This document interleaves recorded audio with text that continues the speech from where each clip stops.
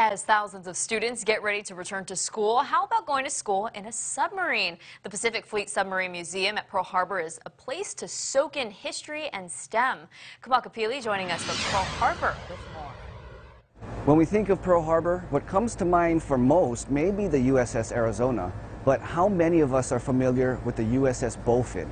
Exactly 1 year after the bombing of Pearl Harbor in 1941, this submarine, nicknamed the Pearl Harbor Avenger, hit the open ocean as a World War II attack submarine. Today, it resides in the harbor as part of the Pacific Fleet Submarine Museum.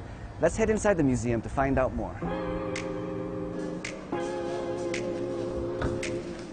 And here he is. Let me introduce Chuck Merkel, the Executive Director here at the Pacific Fleet Submarine Museum. Thank you very much, Chuck.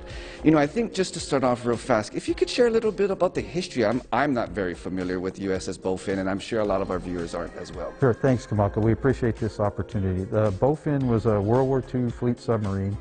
She was commissioned in 1943, made 9 war patrols in the Pacific, and then, although she was scheduled to be scrapped in the 70s, she was converted into a museum ship, and we put her on display here in 1981.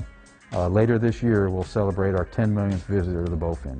Wow. Congratulations on a lot of new renovations, and like a lot of other organizations and companies during this pandemic, gave you a chance to really refresh this. And if you don't mind sharing a little bit about what you offer here, and especially for students, how can students benefit from coming here? Throughout the museum, we've added interactive exhibits so people can get a better understanding and feeling of what it's like during those eras to live and serve on our submarines, and to inspire people to serve going forward. So there's lots of various issues that can be learned about in the submarine. How does it surface? How does it submerge? Chemistry, how the battery works, nuclear propulsion and how that was applied to submarines and what that means to a submarine. Just many examples of how STEM concepts can be brought to practical use. And you know, this has been distinguished as a National Historical Landmark.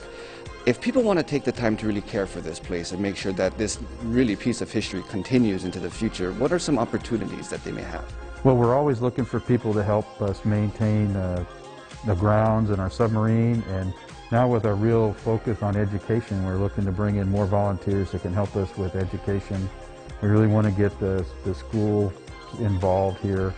So those are the kinds of things we're always looking for, and greatly appreciate any help we could get.